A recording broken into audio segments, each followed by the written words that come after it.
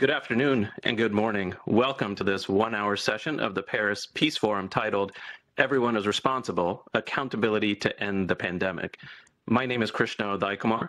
I'm the director of the Duke Global Health Innovation Center and co-lead for the COVID Global Accountability Platform, and it's my pleasure to be your moderator for this session.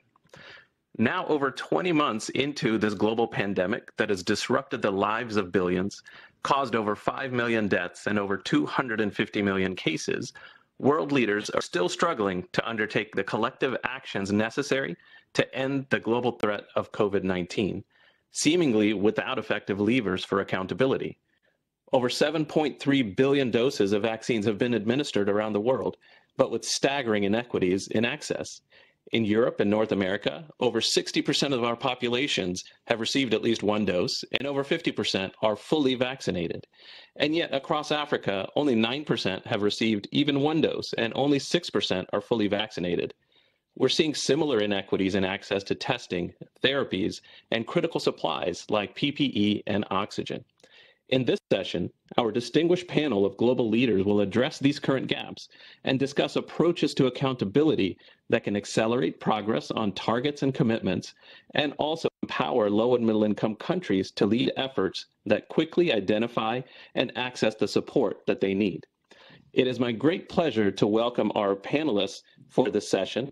Ms. Gail Smith serves as coordinator for global COVID response and health security at the U.S. Department of State. His Excellency, Mr. Hage Geingob, is the President of Namibia, and Mr. Mark Malloch Brown serves as the President of the Open Society Foundations. For our viewers, please use the live chat platform at any time during this session to submit your questions, and please specify who your question is for. Now, let's dive right in, and I'm going to start with a question to President Geingob.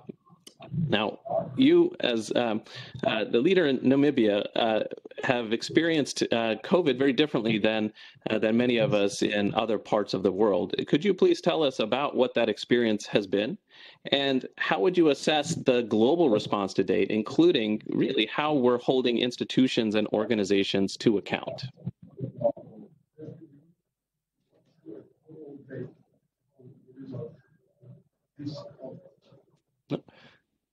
We may be having a challenge with getting President Geingob connected here. So in the meantime, let's keep going. And I'd like to bring in Ms.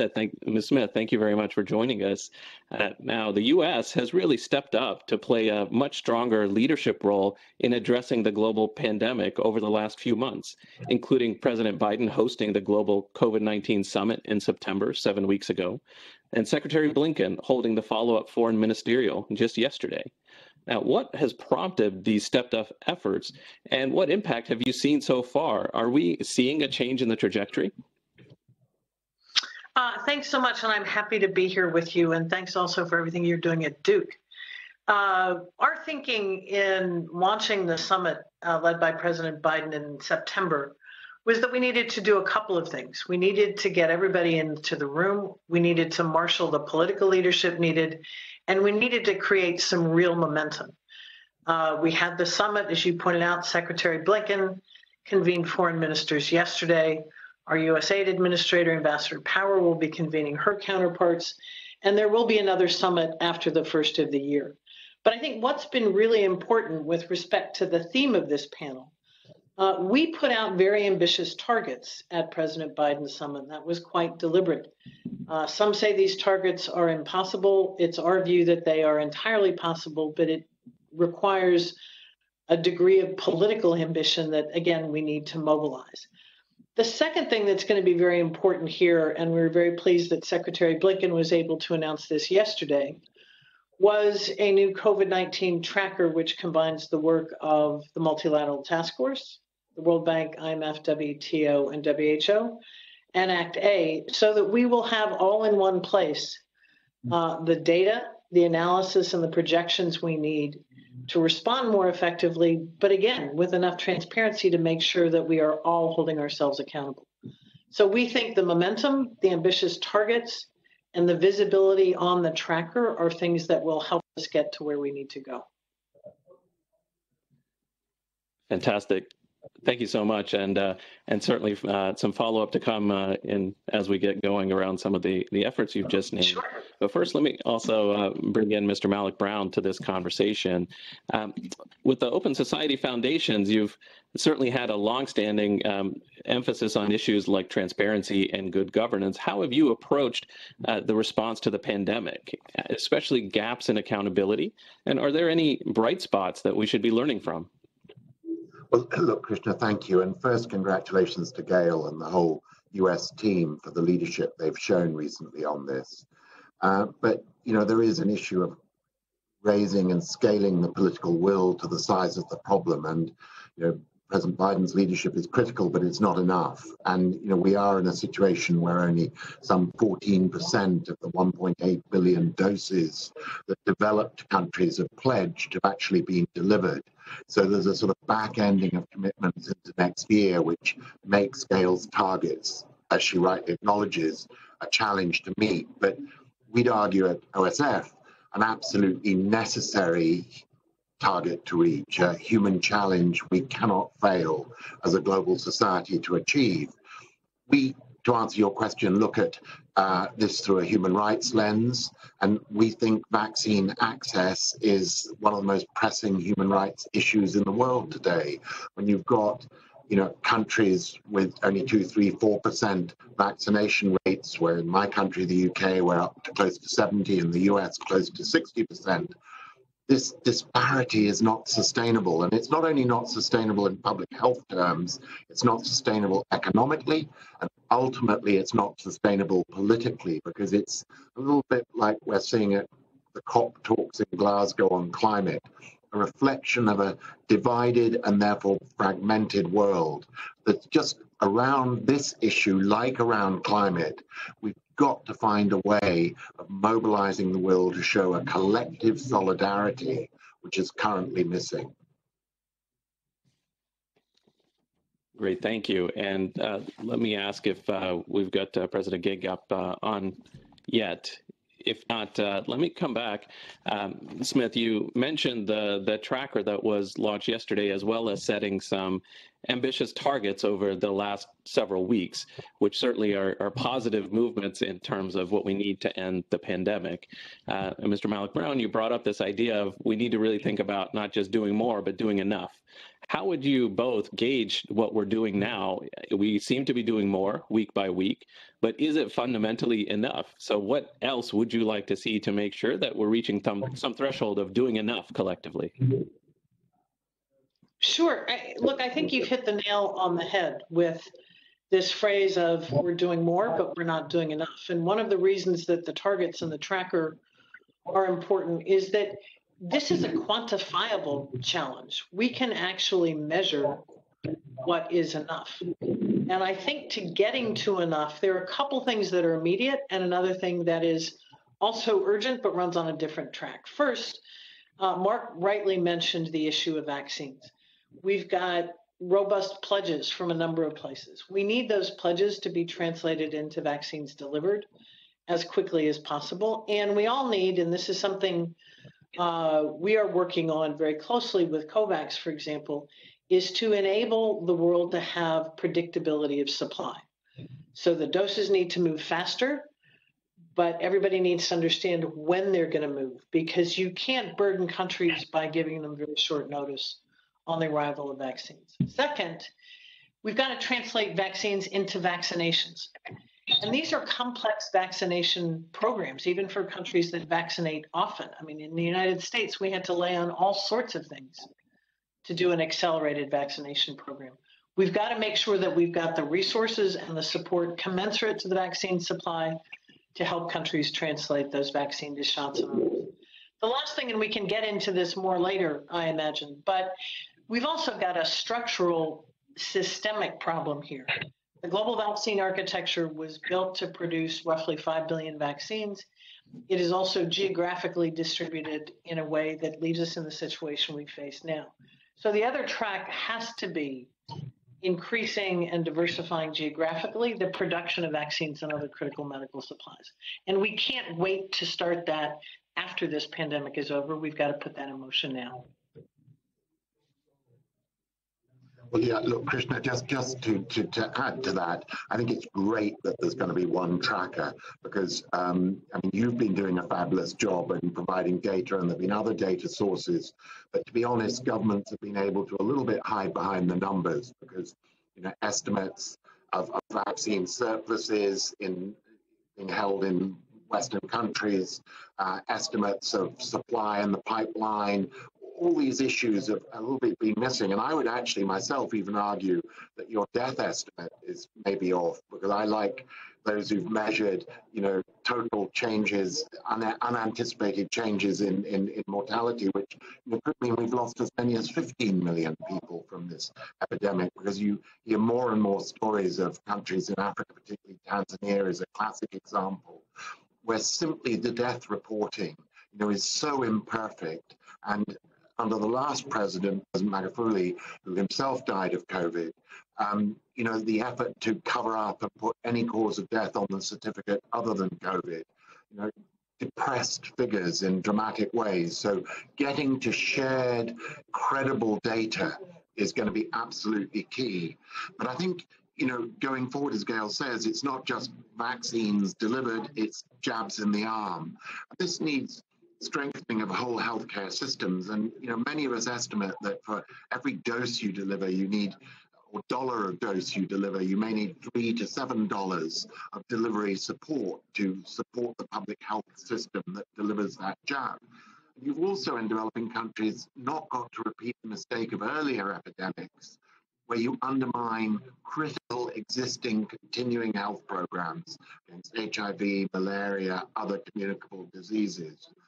And, frankly, you've also got, at the moment as it happens, quite a lot of instability and famine issues in part of the African continent, which also can't be left unaddressed. So this is increasingly an all-encompassing crisis in parts of the developing world, at a time when in the north, there's a sort of beginnings of a sigh of relief. The worst of it's behind us. We're expecting a normal Christmas, etc. And there's a real danger that complacency, because of our condition, blinds us to the growing crisis in developing countries, which has COVID at the epicenter of it, but is much wider in its public health, economic, hunger, and political dimensions. Great, thank you so much. Absolutely, a few issues to unpack there. Smith, let me go back to the point you made that we still don't have real transparency and predictability and timeliness in terms of what we're seeing in terms of vaccine supply and allocation and delivery. We've seen everything from a COVAX task force to a US-EU vaccine task force. We've been talking about this issue for over 6 months. And as you said, this seems to be less about the data being available and less about the technical capabilities and much more about the political will amongst multilateral institutions, high-income countries, and manufacturers to create the transparency needed as a measure of accountability. What are we not doing that still needs to be done? Everybody's talked about it. Everybody's created task forces. What's actually going to solve that challenge?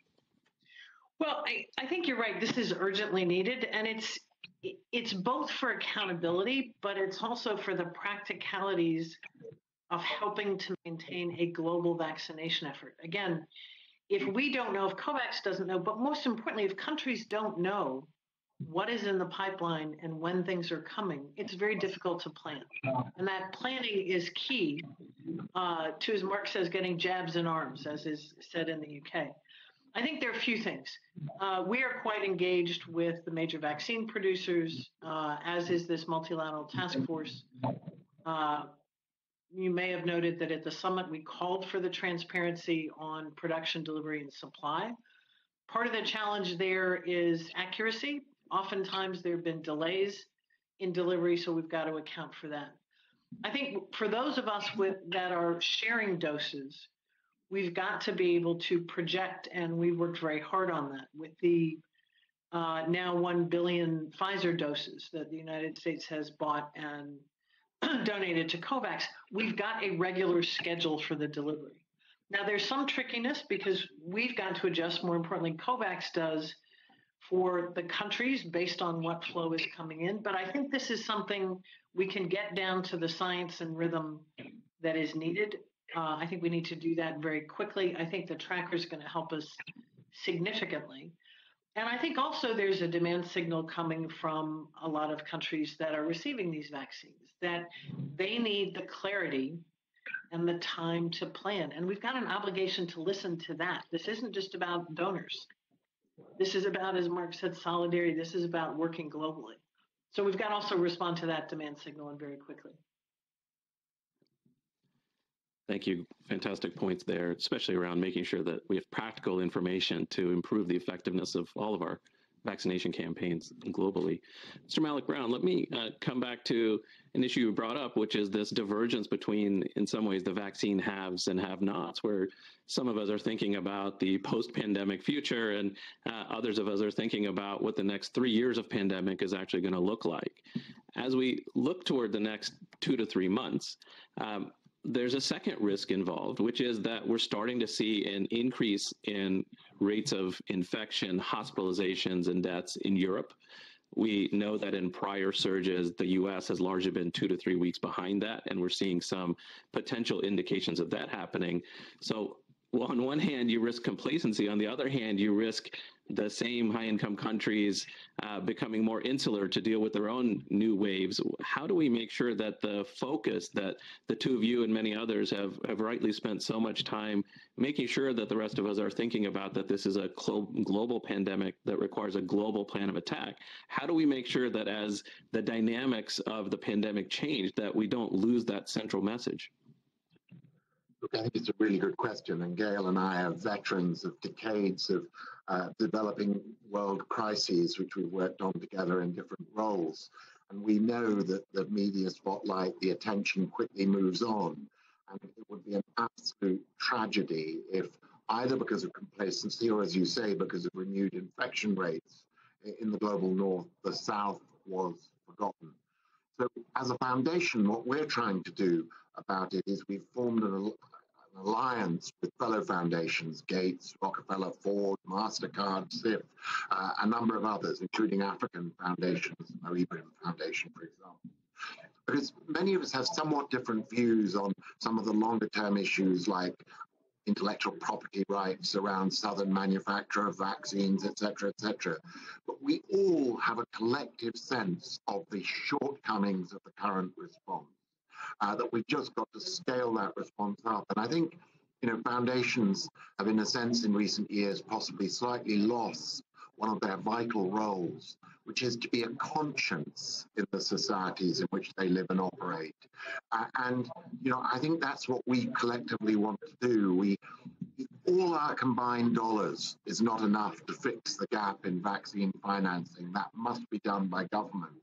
But we do have the dollars and clout and the voice to absolutely press governments, as we are at this peace forum, to rise to the occasion, to scale up and not see this as some, regional Africa crisis or Asia crisis like earlier pandemics were, Ebola, for example, but to recognize this is of global consequence.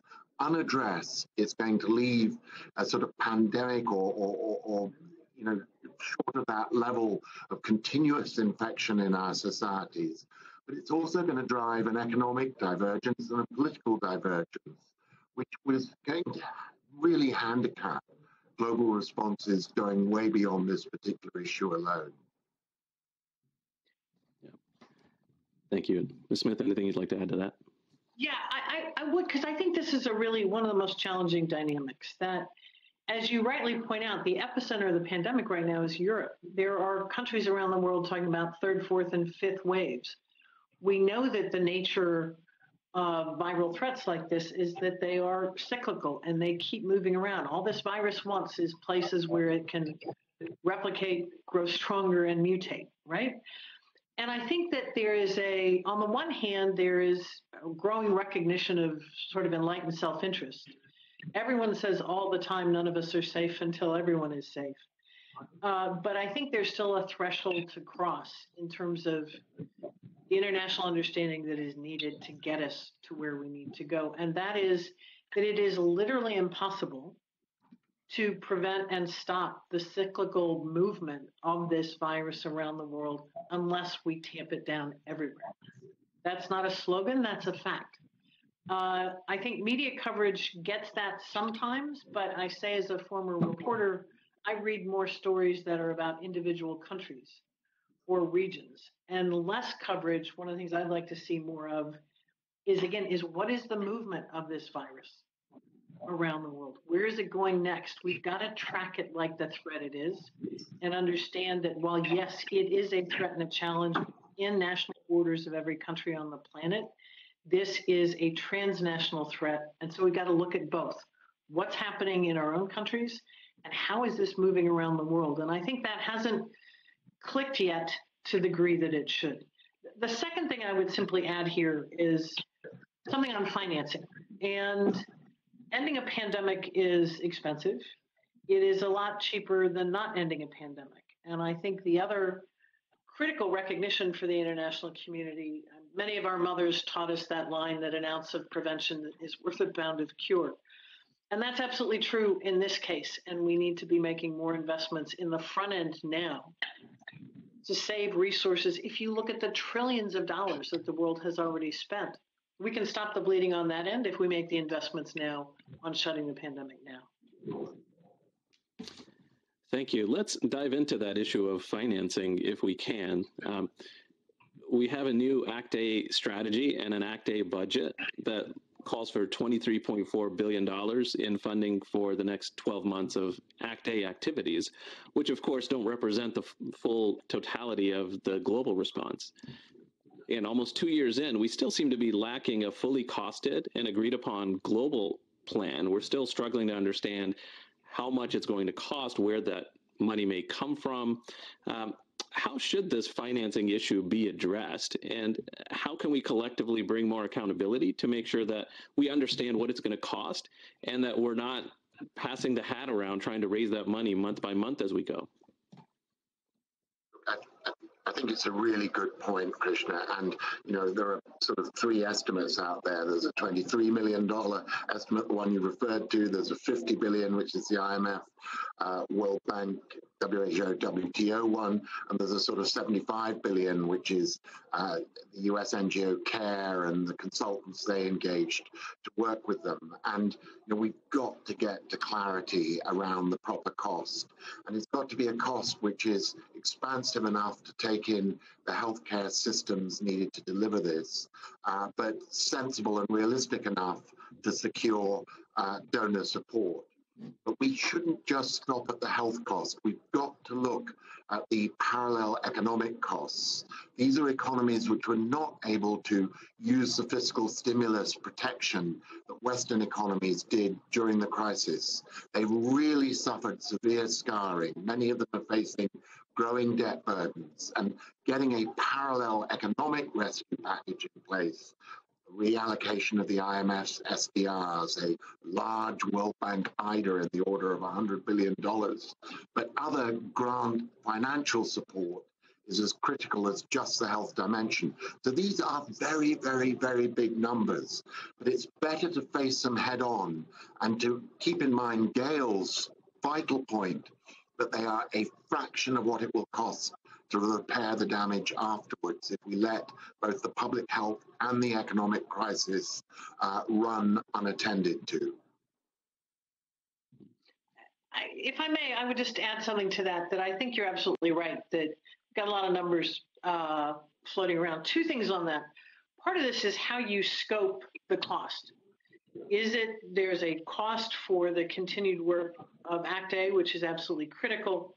The bank and the fund put a larger lens on that. And what Mark's just pointed to is the need to finance not just the core pandemic here, but if you will, the shadow pandemics, the impacts on macroeconomies all the way through to livelihoods, the impact, for example, that we're seeing in education, in food security. We've got to look at all of those in their totality. We've also got to look at the other side of this, and this is one of the concerns, is that even with the costing that was done in year one when Act A was first created, the world didn't meet those financing targets. And part of the challenge, I think, for donor countries is that we're not going to be able to finance this if we rely exclusively on our foreign aid budgets.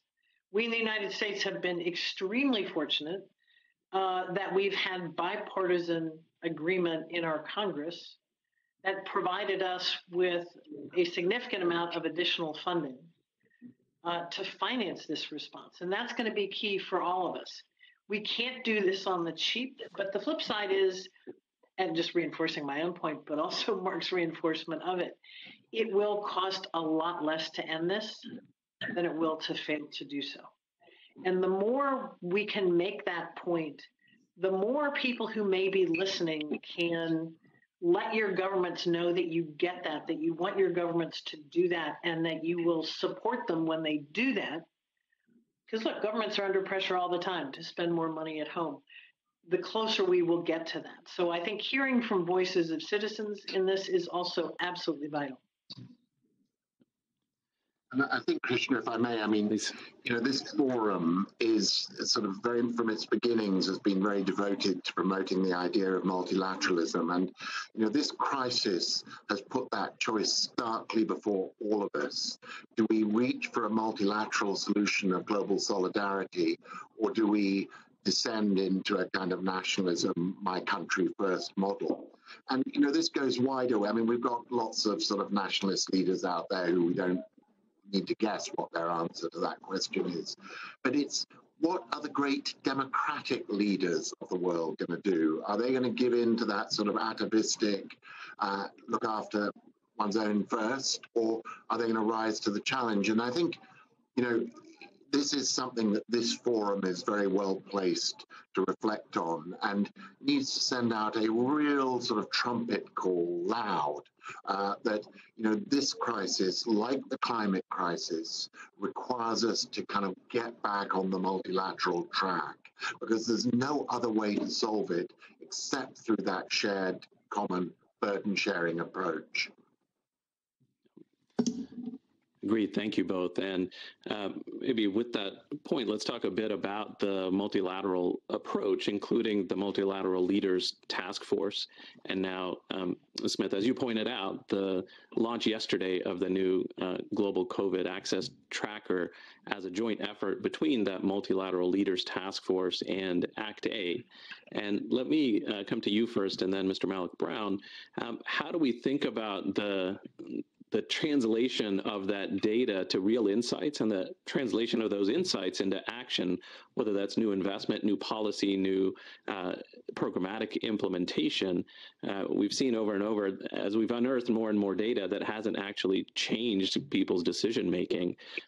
How do we now think about almost the inside game with the official tracker, and the outside game with other non-governmental actors also playing a role in ways, as Marky said, the consciousness of some of the efforts that are going on. So let me come to you, Ms. Smith, first. Sure. Look, one quick note on this tracker. This is going to evolve over time as more data is uploaded, so we'll be able to tell us more and shine more spotlights on more over time. I think what this does, and in my experience, and Mark noted that he and I have worked together for many years wearing many different hats, is that there's something that starts to happen when you can project the stark facts on a screen in quantifiable terms. Here is the gap. Talk about the implications, and then convene the people that all need to be in the same room to confront it and say, what are we going to do about it? And that's why, for example, this next summit that President Biden announced in September is key.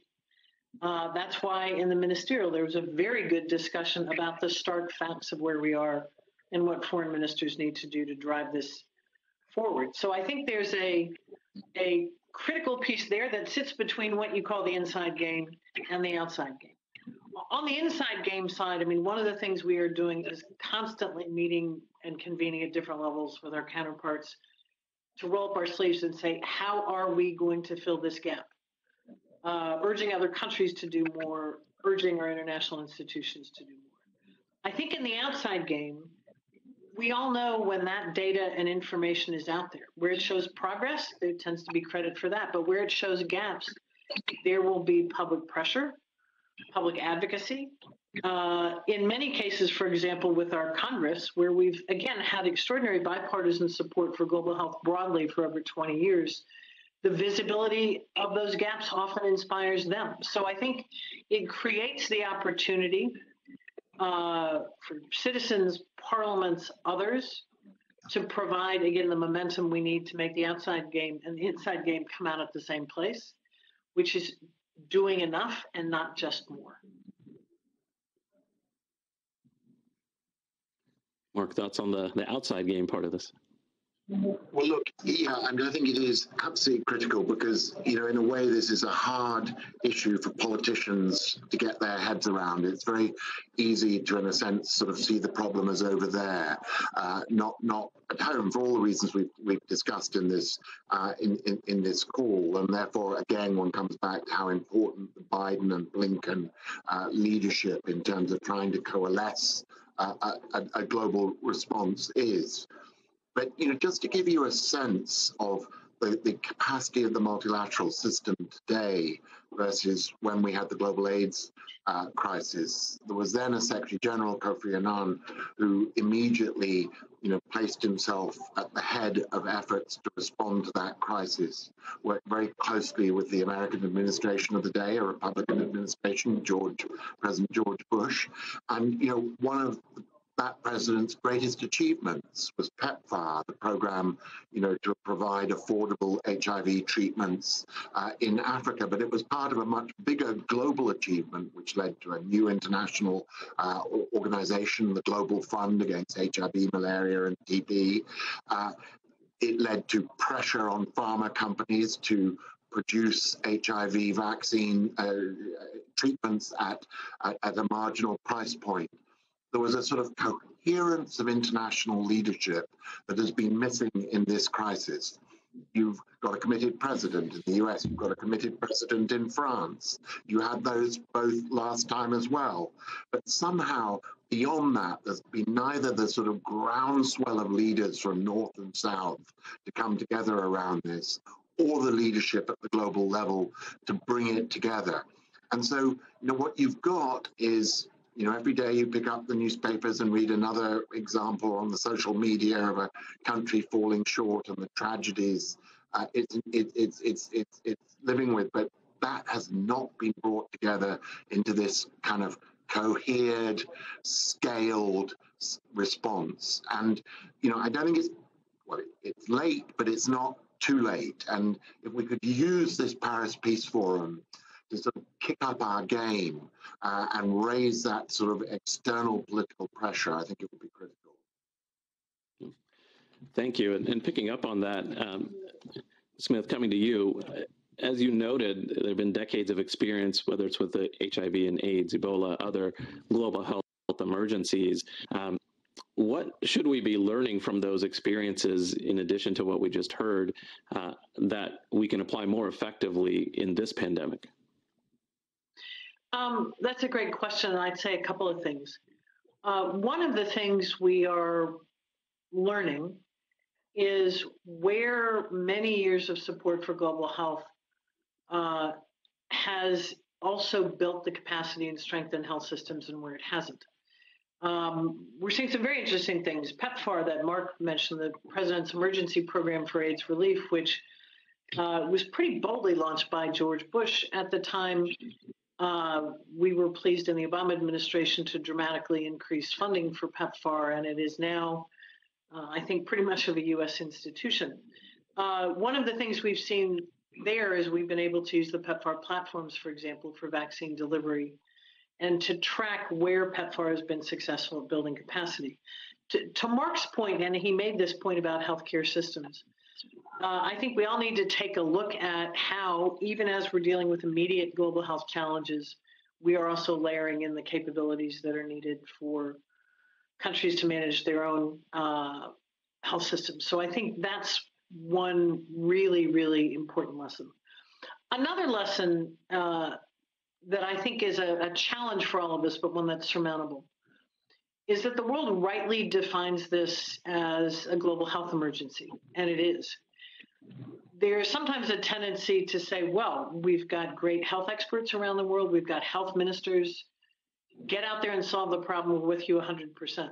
The fact is that we also need finance ministers. This is also an economic crisis, and that's why the importance of the G20 agreement on the Joint Finance and Health Task Force. We need foreign ministers to marshal the cooperation and political leadership that we needed. That's why we did the ministerial. And so we've got to be able to define this crisis in multiple ways. Those of us that have been in global health for a long time all know what we're talking about. We all speak the same language. The points are clear. When we're communicating with people that come to this from another perspective, another decision point, we need to also frame this for what this is, which is an economic crisis, a humanitarian crisis, and a political crisis, a security crisis. So I think that's the other lesson. The global health community is strong, it's firm, it's largely aligned. We need to communicate with those outside the global health community to join forces to get jobs like this done. Yeah, such an important point that we often don't take the time to incorporate as we go. Let's talk about both the Global Fund and the PEPFAR model especially, and some of the evolution has really been about localizing those efforts, creating capacity and leadership in low and middle income countries. We saw this as a major aspect also of the new USAID strategy, and Emma Smith certainly that was a part of what your leadership at USAID also led to. In this global response, how do we think about shifting the nidus of power, but also of conversations from places like New York and Washington and Paris and Geneva to actual low and middle income countries? How do we ensure that there's more low and middle income country leaders who are leading this conversation and helping to strengthen the pandemic response overall? Mark, let me come to you with that first. Yeah, well, look, I think it is very important. And, I hear of countries, for example, Bangladesh, where a very sort of dynamic UN resident coordinator and a country which has deep public health experience and very strong NGOs in the public health space like BRAC, is coming together, government and civil society, national and international, the UN, and they really have been planning the sort of distribution and strengthened health response at the country level. And in Africa, you've got the extraordinary leadership that the African CDC has shown, something that came out of an earlier health crisis post-Ebola, but which has really proved its worth with great leadership and data on Africa. What I think you need to avoid is saying, well, everybody has to have a voice, so we need to use something like the UN General Assembly. Everybody does need a voice, but what we need is country plans as well. And, it's really important if we could just stimulate the global will and then translate that into the means to allow smart country plans to deliver both vaccines and health delivery capacity, we'd be in a better place. But I think a lot of countries have sort of rather given up on this. Their view is that the vaccines they were promised never came. And, I began by talking about complacency of the North. I could also complain about lethargy in parts of the developing world where just despair that the vaccines never seem to be coming, the reminder that there's always these other more traditional killers like malaria and hunger. All these things are combining to mean that the eye has got taken off the ball of getting ready to be able to vaccinate people against COVID. So this mobilization of political will is not just a northern problem. It's a developing world problem as well. And, ultimately, we can sit in Paris or Washington and preach, but it does need national leaders to seize it. And as Gail has said, to seize it not at the level of just public health crisis, but systemic societal crisis, which, does risk institutions, social welfare, economic future, and political stability. And, their response needs to be on a scale and a seriousness which reflects that. If I can add to that, Look, I think that's a really, really important question. And one of the things that was very good about the ministerial that Secretary Blinken convened yesterday is that he had counterparts from all regions. This wasn't a conversation primarily among donor countries by any stretch. And this is a global challenge, and it really is going to require global leadership. And I think changing that dynamic so that it is a broader conversation, there's great benefit. You always learn something, which we can always benefit to do. But let me give you an example. I want to build on something Mark said about the African CDC in a place where I think we've seen an important shift in some dynamics, but one that we need to build on. That is that, as Mark pointed out, Africa, despite having, and I'm seeing a big sunlight on my screen, we've just done daylight savings time. It's morning here. Apologies for that. The Africa CDC has been critical, but the continent that has the lowest vaccine coverage, what did it do? Under the auspices of the African Union and the leadership of the chair at that time, President Cyril Ramaphosa, it developed a continental strategy. It empowered the African CDC, which, as Mark rightly says, is a real force for change and progress. It built its own supply chain to manage the need for PPE and other medical supplies, and formed a vaccine acquisition task force, which actually purchased vaccines for Africa. When they were in the process of doing this, they said to us and to the world, meet us halfway.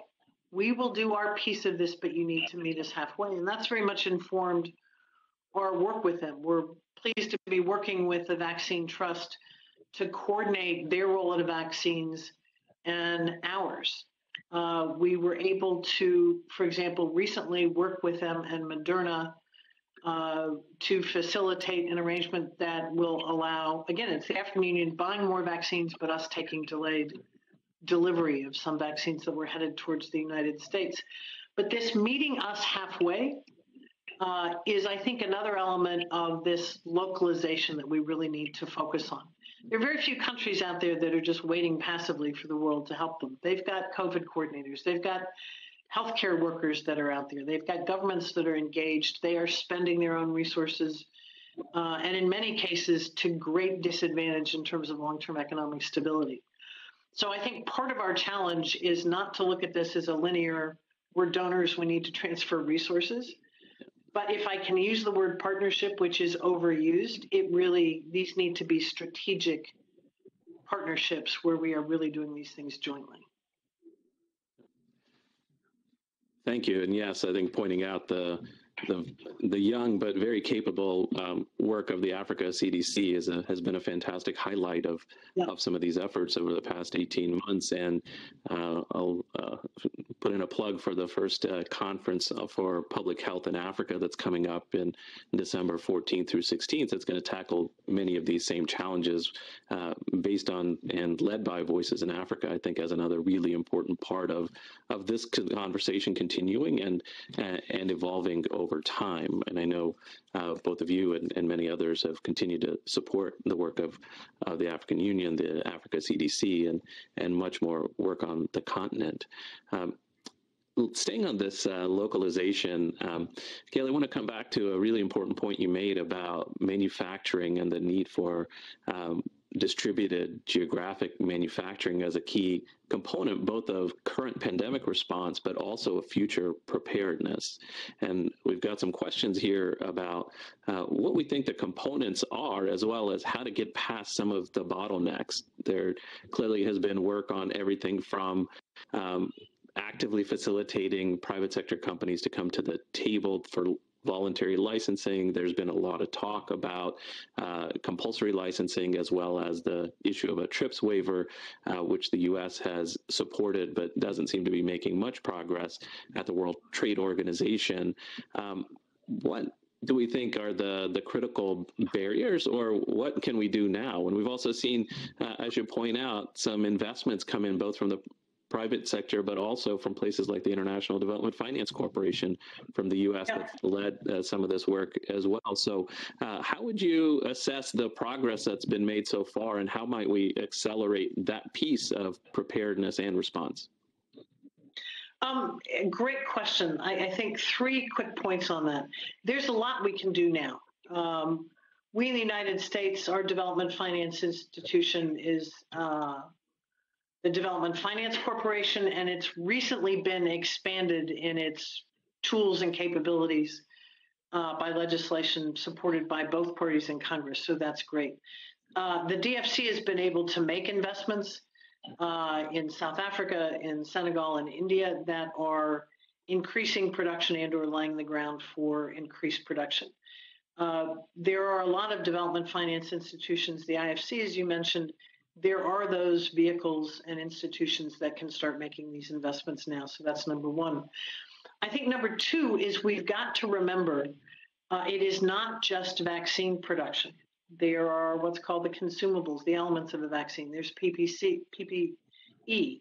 There are other urgent medical supplies, and now is the time to look at what is that diversified investment portfolio that reduces the, in many cases, acute dependence of entire regions on imports, when it also makes good investment and economic sense, creates jobs to build on some of these capabilities. But we got to diversify the portfolio. Every country we meet with is eager to have a vaccine manufacturing plant. I totally understand that, but there's a whole set of investments that need to be made. And third, I think the more we can think about how do we think about this globally in terms of, if you will, strategic planning. One of the things we've seen, we mentioned the African Union, we have seen more discussions going on at regional levels about how regions deal with these crises, whether it's the need for maybe other regional CDCs, or again, this issue of manufacture. How do regions think strategically of the manufacturing capabilities they need by region? So that's another piece I think we need to think about. Now, yes, there's much more to be done. There are barriers in the way. We are all working at knocking some of those down, but I think we can't let that preclude what many of us can do and do more of right now, because this is also the time to move on this. If I may, I mean, I completely agree with Gail. And I think, we are using our impact investment arm, have been looking and encouraging investments in setting up manufacturing capacity in Africa. And we all know there are various projects now which are developing quite fast. But 2 points. One, the mRNA technology was developed not to treat COVID, but other communicable diseases. And so the potential use in Africa is across a whole menu of illnesses, not just COVID. And so the potential market for manufacturers there is going to be long-term. It's not going to go away if we crack the COVID problem. And so this is certainly a very strong commercial possibility that Moderna, Pfizer, Johnson & Johnson all understand. But they also understand the politics, or I hope they understand that the politics around licensing, etc., has to be addressed. But I think we will see a series of investments. But Gail is right, they've got to kind of be on a regional basis. It's like the old development conundrum when every country wanted their own national airline. It doesn't work economically, and so there's got to be a regional strategy. But my second point is one of the biggest disruptors of developing country vaccine distribution in the last 9-12 months was what happened in India, where there was big global south manufacture, and COVAX and others were counting on it, its production of the AstraZeneca vaccine to meet a lot of its global demand. And then, hey presto, there was a dramatic surge in COVID in India, and all the supply got reallocated to the national use, which is, of course, what happened also in the West. So really strong regional manufacturing hubs with absolutely robust built-in strategies of regional distribution that doesn't leave anybody out is going to be part of the solution to this. We've got to just, recognize the reality of countries grabbing for their own citizens first, but try to build around that a system for the future which has enough supply on a quick enough basis to overcome that, and which again reflects the principles of solidarity, not just of my country first. Thank you. I think really important points to keep in mind as we move forward with this pandemic, as well as for the future more broadly. Let me turn to another really urgent issue. We've spoken a lot about what we've seen work and not work with vaccines, from the research and development into manufacturing and equitable access. We're now on the cusp on the therapeutic side of having very effective and safe oral antivirals, which could, again, be a game changer to layer on top of vaccines and public health strategies and all the other tools that we have. And now we're talking about potentially the ability to manufacture antivirals based on technologies and capabilities that exist more broadly and are used in HIV and AIDS medicines and the like. What can we do now in this moment of urgency, but also potential, to make sure that all of these decades of learnings from where we initially failed in the global HIV and AIDS response, how we came together around the Global Fund and PEPFAR, and the 2 years of experiencing in this response, how do we get this part right? What are the most important pieces to make sure that we don't repeat some of the inequitable access challenges for vaccines as we think about what's on the horizon for therapeutics? Gail, let me start with you. Sure. I'd say a couple things on that. And one of the things I would strongly advocate is that many of us have worked on the HIV/AIDS epidemic for a long time, and I think have acute awareness of the lessons learned in terms of the amount of time it took to get to the point where ARVs were affordable and so on and so forth. I think, quite frankly, that story needs to be told. There's a profound lesson there in terms of both the impact on lives, but our ability to bring that epidemic to an end. So I would encourage people who've worked on that issue for a long time. Not everybody in the world's worked on that for a long time. So telling the story of those lessons in real terms is really, really important. Small plug to my colleagues at Duke. You'd be well positioned to tell that story, among others. I think the other thing, one of the interesting things recently is the arrangement that was made by Merck with the United Nations Patents Pool. And this is a tool that can be used. It may not be the ultimate long-term solution, but it's a really good path forward, whereby companies can, say, in the case of therapeutics, come to an agreement with the patent pool. They are therefore able to license others for production, and during a specific period of time, neither the originator nor the licensee collects royalties. It's a way to get new innovative medicines into the system very, very quickly. And I think that's important. It kind of flew under the radar in terms of awareness that happened, but I think that's a really, really positive sign. I think also that we need to take the lesson from vaccines and what we've learned, certainly about the problems in the system, but also the outcomes. What has it meant that, again, the world was not positioned to respond to this pandemic in the way we needed to? And then what does that tell us about how we need to approach a global response based on the exciting developments we're seeing in therapeutics?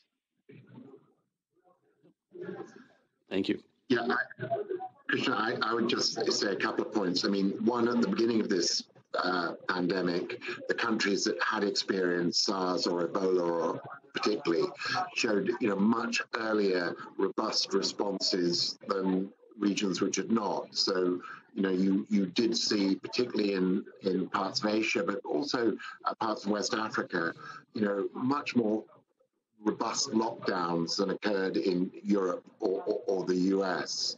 And that was the direct experience of how you contain these diseases. So I think in some ways, we will never react the same way again now that we've all globally seen COVID. But I think Gail's point about the longer lessons is really critical. In the UK, public broadcaster, the BBC, has been doing some very reflective programs about HIV, which is sort of 40 years old now since its discovery.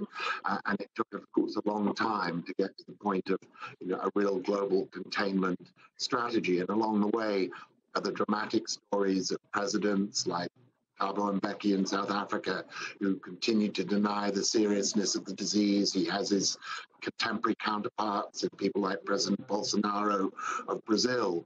So this issue of really getting countries to accept is absolutely key as you go forward. And so I think there is a huge amount of lessons to be learned. And of course, already, various leaders have come together to do pandemic reports on lessons learned and preparedness for the future.